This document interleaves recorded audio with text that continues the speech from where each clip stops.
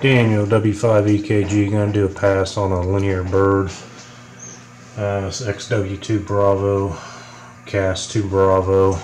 Tried doing 2 Fox on the last pass and something was going on with my rotor and it was freezing up, so I don't know what was going on with that. So it kind of messed up my whole pass. But we're going to try it here with 2 Bravo and let y'all hear linear birds on Icom 9700. Running SAT PC32 software and PSTRotator for rotor control.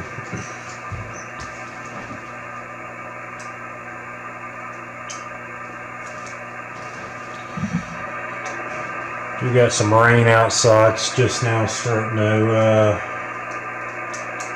do a little bit of light rain. I got some noise to my south. It kind of kicked up here on 2 meters for some reason. So.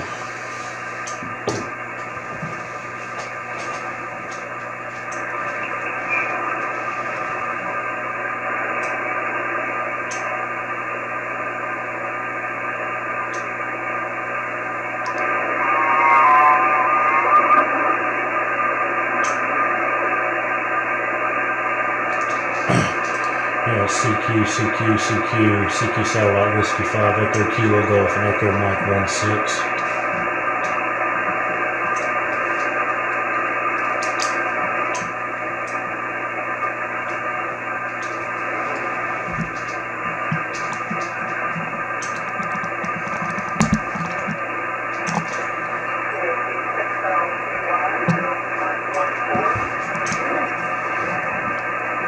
Adjust my camera here.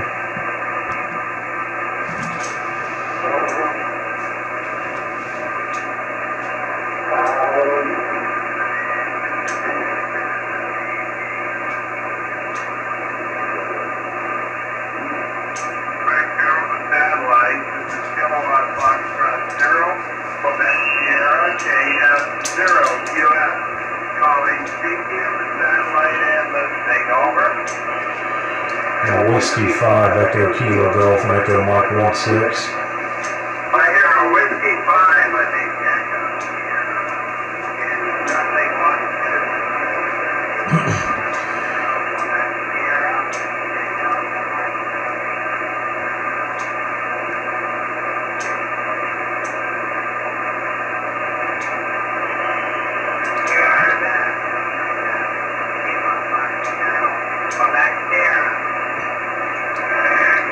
It's going to be Whiskey 5, Echo Kilo Golf, W5EKG, and Echo Mike 16.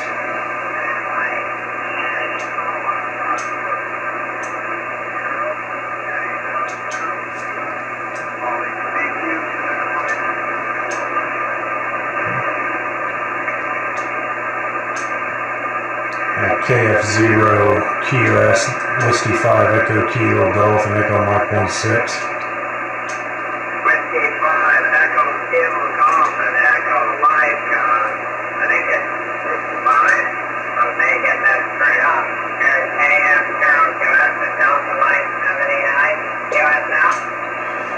Yeah, the grid is Echo Mike 1616.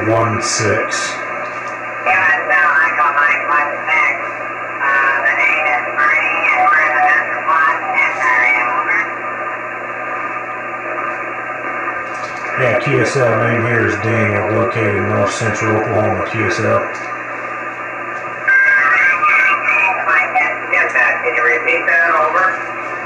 Yeah, name here is Daniel, located in North Central Oklahoma.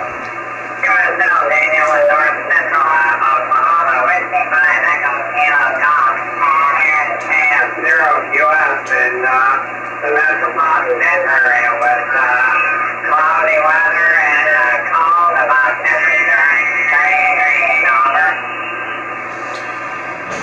Yeah, same here, 32 degrees and raining.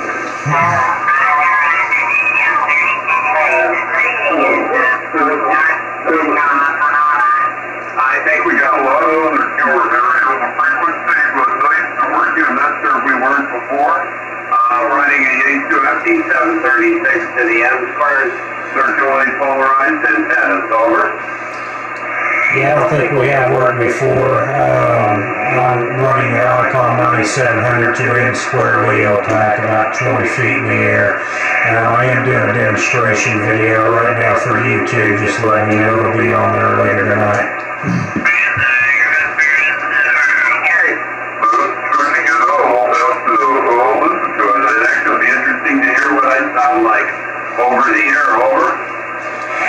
Yeah, Roger, look at your email on QRZ if it's good on there and send you a link. QRZ, I'll look forward to seeing it. I'll have to send it to my friends. So with T-Mine, I go Telecom. Here at KF0QS in the Metro Denver area, over. Yeah, KF0 Quebec Sierra, Whiskey 5 Echo Kilo Golf QSL. Let's see if I can snag one more contact before the bird fades out. What? Again? W5EKT, KB60QS. Last station for W5EKG. Yeah, W5EKT, Kilo Bravo 6, Lima, Tango, Yankee, Delta Mike 14, over. Yeah, KB6LTY, W5EKG, please copy Echo Mike 16. QSL, we're Southern California. Thanks for the contact, and KB60QS. Yeah, thank you for the contact. Name here is Daniel, located in North Central Oklahoma. QSL, Daniel, name here is Christy, Central Area 03, KB60QS. Yeah, 7-3. Thank you for the contact.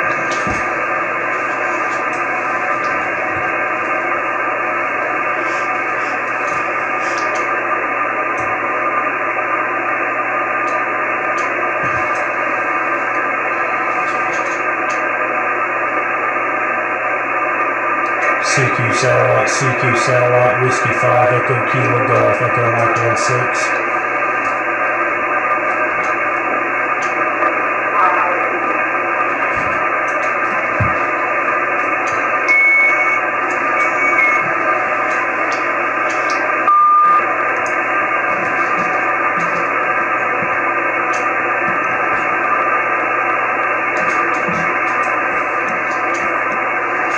Kind of bumped the tripod there a couple times. Sorry about that. If I threw it off on the video, I'll have to go back and look at it once I get done.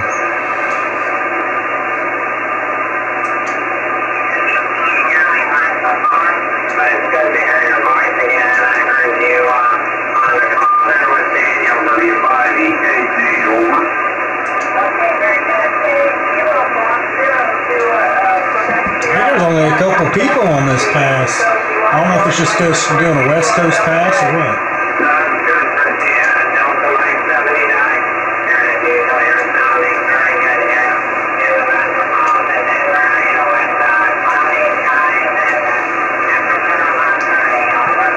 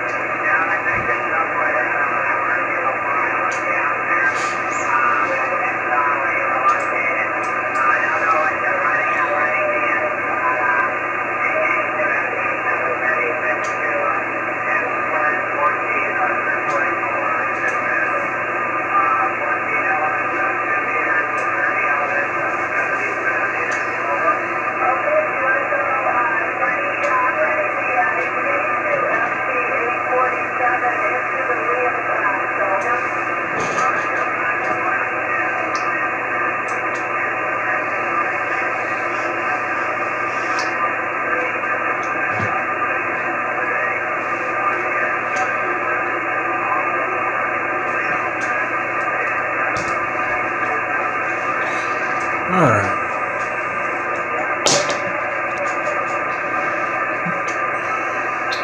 Maybe just bird's about to fade out on me here, so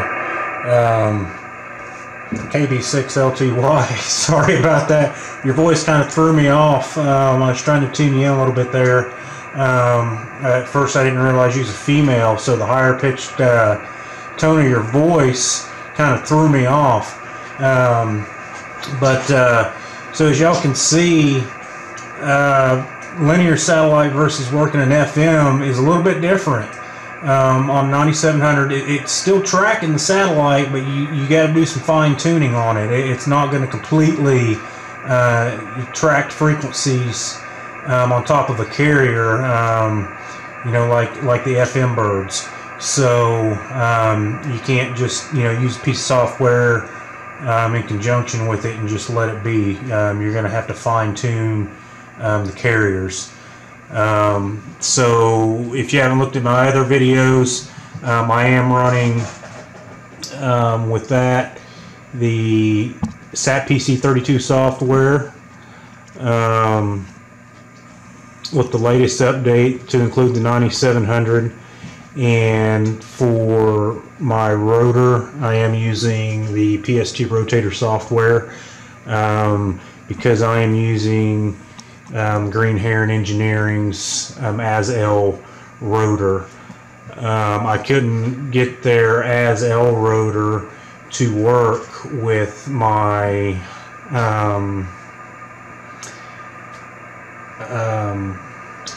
with their piece of software because the Green Heron Engineering has 2 USB outputs, and I couldn't figure out a configuration to work directly with SatPC32.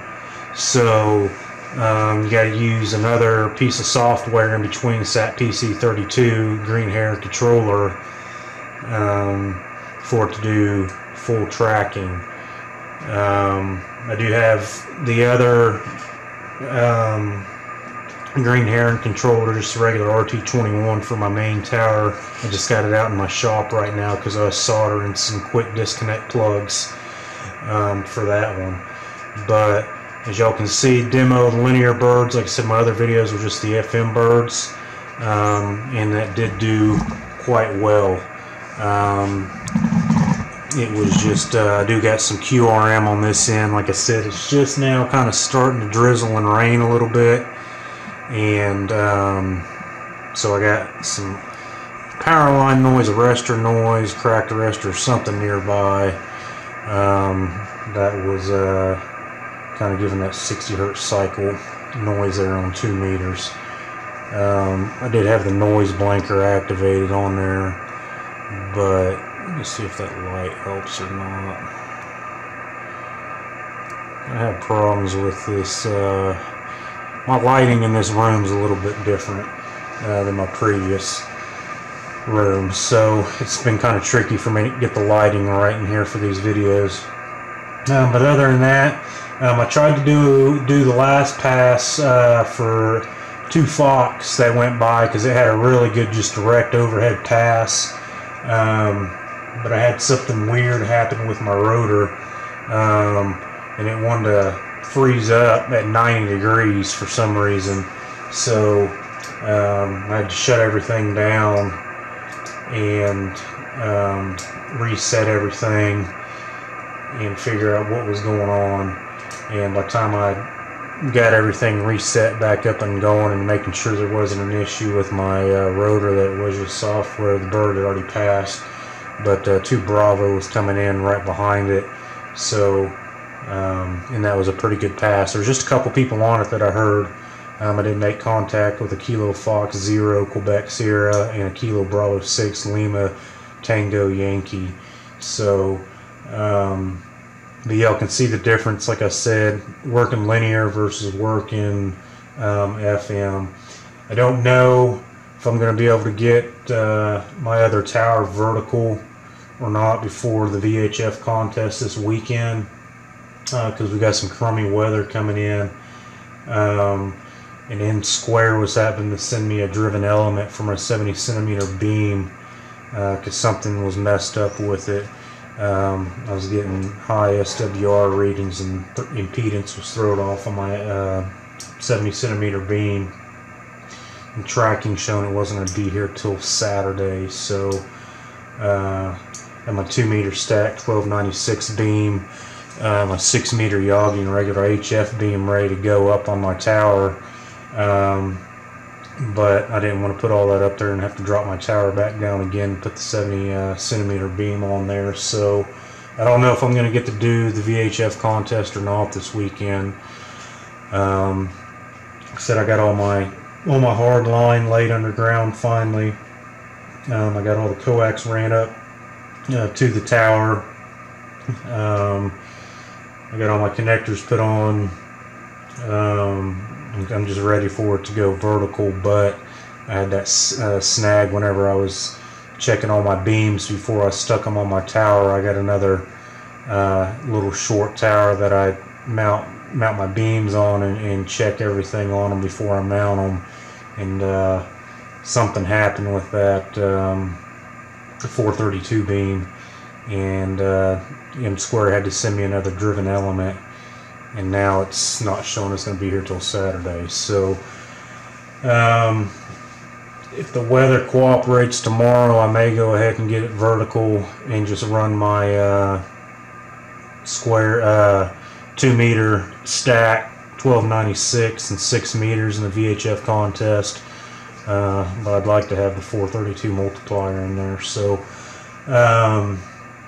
but in the past I have ran this on my M-Square on this separate tower. I have made contacts with that in a previous VHF contest, even though it's on a short tower. Just some contacts, within 100 miles, even though it's only 20 feet in the air. I've made contacts with it, sideband contacts, so I may revert to that. I really just don't, with that big stack of Yagis going in the air, once I get it vertical, I really don't want to have to drop it back down again in a day, put the 432 back up there. So rather than that, this video is getting long-winded, sorry. This is just, like I said, another quick demonstration of another pass going over, but get this posted here in a little bit, and send this out to a couple people that were on there so they could hear what they sounded like. Like I said, I was having to fine-tune a little bit. But other than that, this is Daniel, W5 EKG 73. Till next time.